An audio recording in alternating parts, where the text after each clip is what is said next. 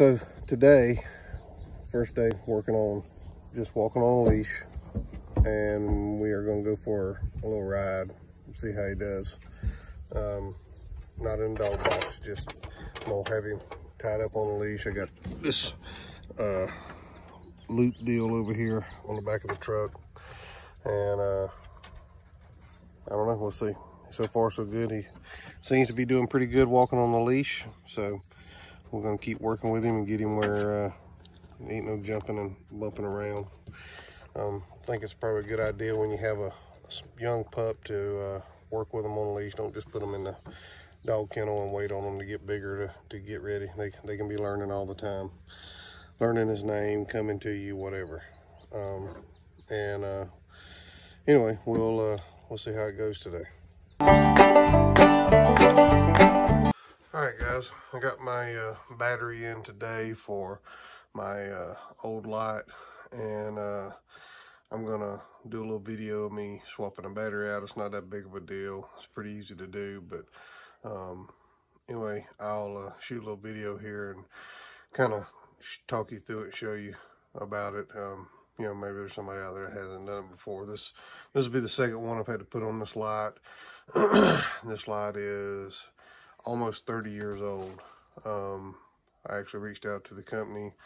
They're still in business. They moved locations, but they ended up getting me a light and or a battery and a new charger for it. I lost my charger, so anyway, I'm gonna shoot a little video here. Let me get the camera down where y'all can kind of see it. Okay, so here's the new battery that comes. This is a Prowler light. This is the custom. Now this is not like the new lights you see now. These are, you know, this is a pretty heavy. I don't remember what exactly they said it weighed, but it's pretty stout battery. But it has been a very, very good, reliable light for sure. I've hunted with it many hours, and it's lasted. But anyway, there's the battery. Here's the charger from Prowler. This was originally made by the Quick Track guys. They had this light originally, and they actually used to be in Dothan, Alabama, years ago, and that's where I got mine from. Just because that's where I was from, and you know, other than years ago nightlight, that's all that was available to us. But anyway, on this battery, there's just 4 little Phillips head screws.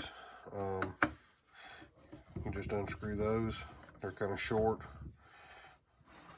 And I brought this in because I didn't want to do this on my table out in the garage where I usually work, because it was night and it was kind of got dark on me, and I got a little bit better lighting in here. So anyway, you just pop these 4 little screws off and get them off. There should be 2 wires with some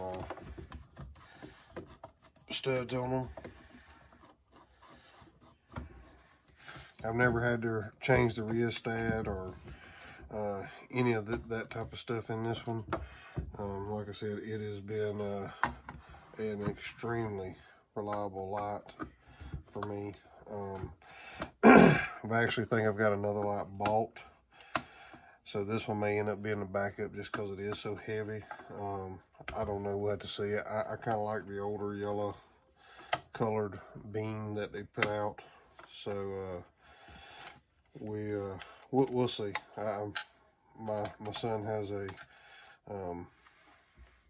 K-light, and it's been pretty good, but I've already had to send it back in. It's actually gone right now to get another battery put in it. So definitely does not last like these batteries do. You know, the reliability in these, and I don't know if you can see that. I'm gonna turn the camera down just a little more. Okay, if you see there, it's just a Phillips head screw on each side, and it's got a positive and a negative wire with a you know, just a loop connector on the end of it for the screw to go through. You just run the screw back down, tighten it up, positive side, negative side. Okay, I always just make sure they're tight. And really, I mean, I've never had any issues with water or anything, and I've been in the water up over my light before, even though it's on my side. So anyway, that's pretty much it. Like I said, this is made by the guys with Quick Track. They actually are still in business. They still can get parts for these lights. Of course, they said that, you know, they don't advertise these a lot just because, you know, everybody's going to the cap light. They're lighter, of course, and some of them are even brighter. This particular one, I think I figured it up. I was 14 when I bought this light. I've been using a wheat light prior to this. So this was definitely a big upgrade then. But for what I could get another battery for and charger, to me it was worth just getting this one back up and going.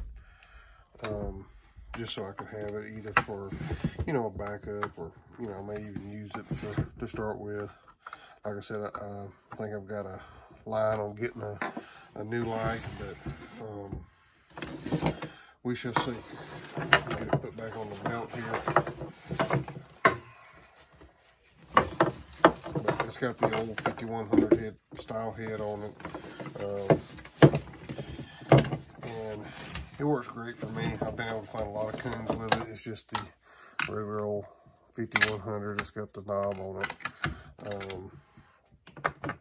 and then one of the reasons I bought this light is because it does come with the extra spotlight, and I did like that. So anyway, I'm just gonna do a little video, show y'all, you know, maybe there's somebody that's never done this before.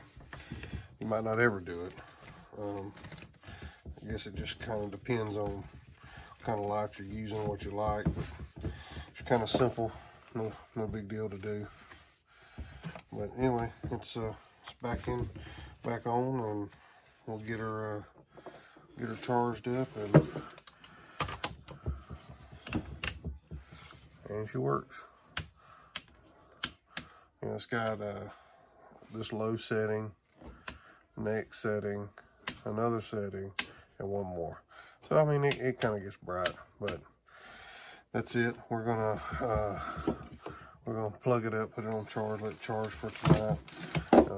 Make sure we get a good charge into it. I was going to check my spotlight. I'm not so sure that I didn't blow the bulb in it the last time I used it. Just kind of messing around.